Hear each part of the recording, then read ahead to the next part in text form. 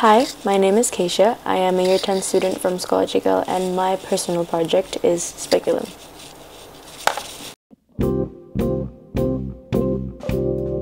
Speculum is a personal project that aims to educate the public regarding the importance of preserving a positive body image. This message is delivered through the form of photography.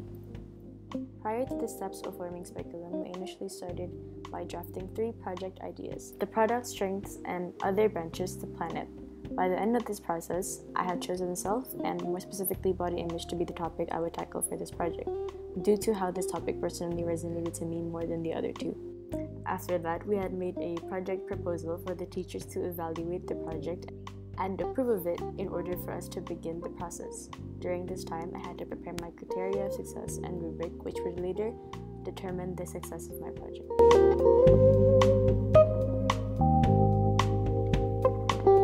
Prior to the action, I had conducted research to know about the topic I would later on be discussing. Firstly, I used websites as well as ebooks to study the surface of the topics and formulate questions to then validate and learn more about it through meeting with the experts. I had met with experts who have psychology-related professions. I had 3 experts for that, which was Lidiawati, Tarisan Jojo, and Sani Budianti. Then meeting with an expert regarding my product, which is photography, I had met with Leandro Quintero.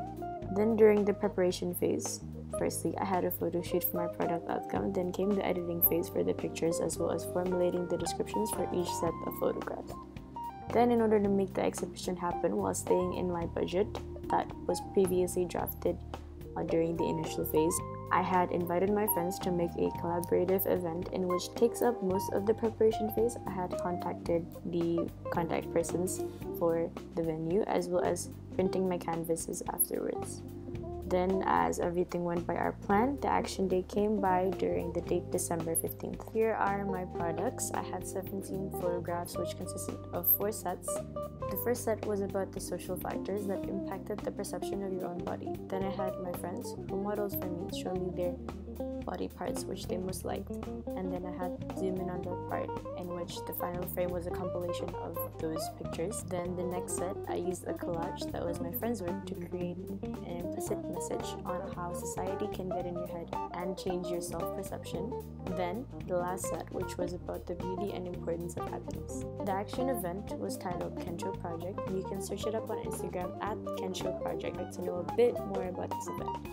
Here was when I had exhibited my work as well as handed out reflection sheets in order to know the audience reactions to my product. My post-action mainly consisted of making the report as well as organizing the data that was found from the action. Here are some of the testimonies that I found when organizing data from the action event. The process of this project had allowed me to practice many skills such as communication, collaboration, research, and self-management skills. Relating to my goal, not only did the project aim to impact the public, yet it also helped me learn about myself, and the process made me value myself more.